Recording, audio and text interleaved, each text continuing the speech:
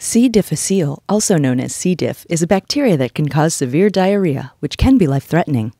Some people carry C. diff spores in their colon, but aren't sick from it because good bacteria keeps it in check. When carriers of C. diff take antibiotics to treat an infection elsewhere in the body, such as a UTI or pneumonia, those antibiotics can kill off the good bacteria.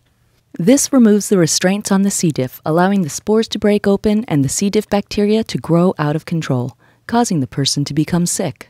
Symptoms of C. diff infection include the following and can range from mild to life-threatening. Beaumont researchers believe a drug called vancomycin, that is normally used to treat C. diff infections, can also keep the C. diff in check.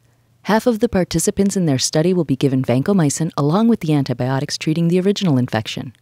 This should prevent the C. diff from growing and making the patient sick, and allow the normal bacteria balance in the colon to return.